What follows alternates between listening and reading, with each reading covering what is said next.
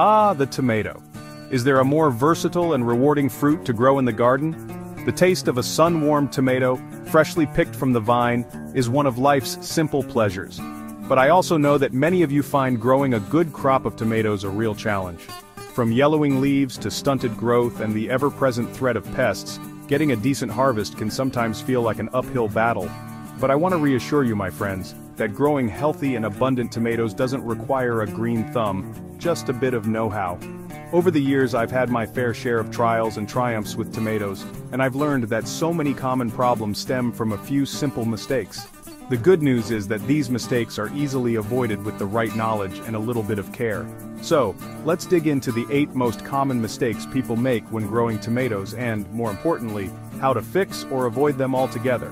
By the end of this video, you'll be well on your way to enjoying a bumper crop of delicious, homegrown tomatoes. Now, I've said it before and I'll say it again. Understanding your plant's needs is the key to successful gardening. And when it comes to watering tomatoes, it's all about finding that sweet spot. Both overwatering and underwatering can spell trouble for your tomato plants, but luckily, the signs are easy to spot once you know what to look for. Overwatering, a common mistake for novice gardeners, often leads to yellowing leaves. The leaves may also wilt despite the soil being damp, a sure sign of root rot setting in. Root rot is a serious condition that can kill your plants if left unchecked. Underwatering, on the other hand, will leave your tomato plants thirsty and stressed. You'll notice the leaves starting to dry out and curl at the edges. The plant's growth might also become stunted, and you'll see fewer flowers and, consequently, fewer tomatoes. So, what's the solution? Well, the key is to water deeply but infrequently. I find that watering deeply once or twice a week is usually sufficient, but this will depend on your climate and soil type. A good way to check if your plants need watering is to stick your finger about an inch into the soil. If it feels dry, it's time for a good soak. And remember, good drainage is crucial. Tomatoes hate having wet feet, so make sure your pots or planting beds allow excess water to drain away freely. Tomatoes are sun worshippers, and they need plenty of sunlight to thrive. In fact, these beauties need at least 6 to 8 hours of direct sunlight every day to produce a good crop of fruit. Now, if your tomatoes aren't getting enough light, they'll let you know. One of the first signs of insufficient sunlight is what we gardeners call leggy growth. This is when the plant becomes tall and spindly as it stretches towards the light. You might also notice the leaves looking a bit pale and yellow, and the plant might not produce as many flowers, which of course means fewer tomatoes. The solution here is simple. Choose the sunniest spot in your garden for your tomatoes. If you're growing in containers, you can move them around to follow the sun throughout the day. Now I know that not everyone has the luxury of a south-facing garden. If you're gardening in a shady spot or indoors, don't despair. You can still grow fantastic tomatoes with the help of some artificial light. Invest in some good quality grow lights, and your tomato plants will be basking in the glow, even on the cloudiest of days. Tomatoes are quite vigorous growers, and they need a bit of space to spread out and reach their full potential. Planting them too close together is a recipe for disaster, leading to all sorts of problems. When tomato plants are crowded, it restricts the airflow around the leaves and stems. This creates the perfect environment for fungal diseases like blight and mildew to take hold. And trust me, you don't want to be battling blight in the middle of summer. It can decimate your tomato plants faster than you can say Marzano. So how much space should you give your tomato plants? Well, a good rule of thumb is to space bush varieties about 18 to 24 inches apart. Vining varieties, on the other hand, need a bit more elbow room. I recommend giving them a good 2 to 3 feet between plants. Another important tip to improve airflow is to prune the lower leaves of your tomato plants. This helps to prevent soil-borne diseases from splashing up onto the leaves when you're watering. Just like us, tomato plants need a good diet to grow strong and healthy, and that starts with the soil. Now, planting tomatoes in poor, lifeless soil is like trying to bake a cake without any flour. You might end up with something, but it's not going to be pretty.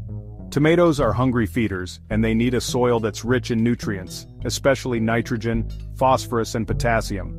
I always recommend adding plenty of organic matter to your soil before planting. This could be in the form of well-rotted compost, leaf mold, or manure. But it's not just about what you put in the soil at the beginning.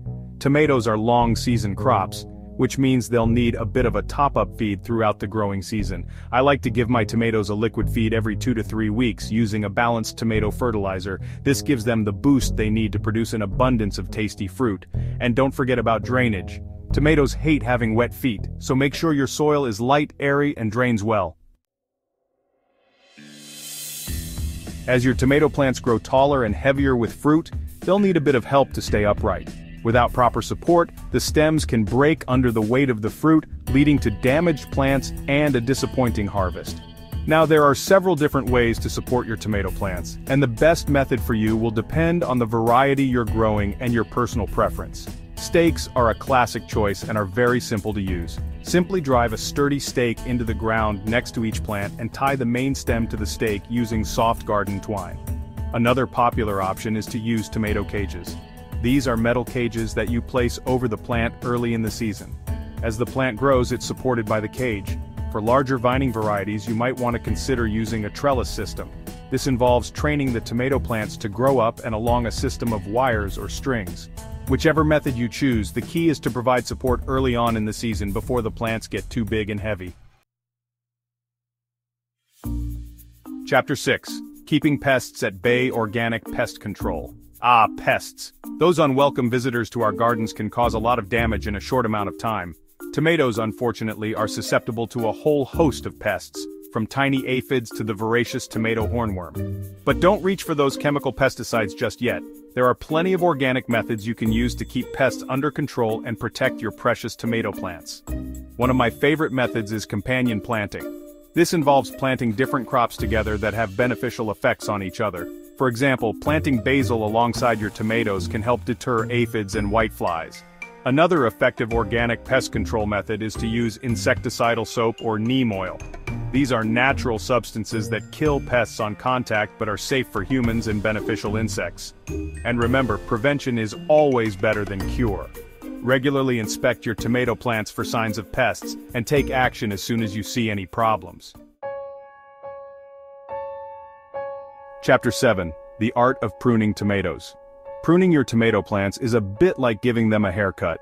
It helps to keep them tidy, encourages healthy growth, and ultimately leads to a better harvest. But just like a bad haircut, over-pruning or not pruning at all can do more harm than good.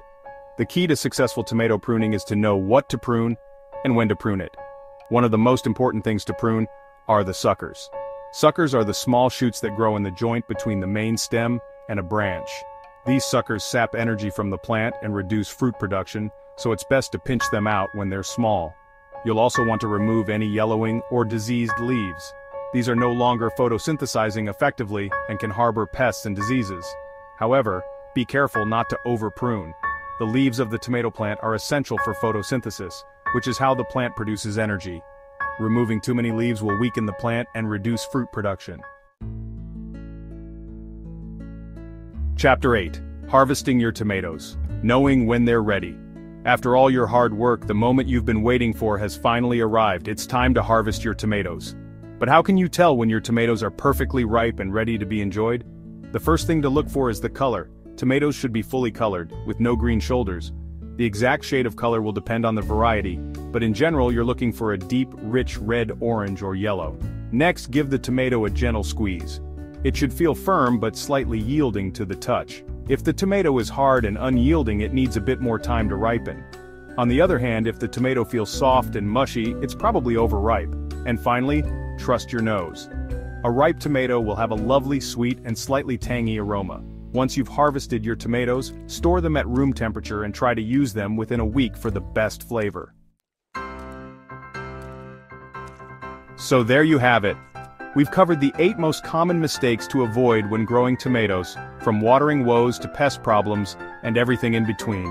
Remember, healthy and productive tomato plants start with good soil, plenty of sunlight, and consistent care. Don't be discouraged if you've made some of these mistakes in the past. We all learn from experience, and gardening is a journey of continuous learning. The most important thing is to observe your plants, understand their needs, and take action to correct any problems you encounter. Now get out there, get your hands dirty, and start growing the best tomatoes you've ever tasted. And for all your gardening needs, be sure to check out the links in the description below for tools, fertilizers, and organic pest control products to help you on your way to a bountiful harvest.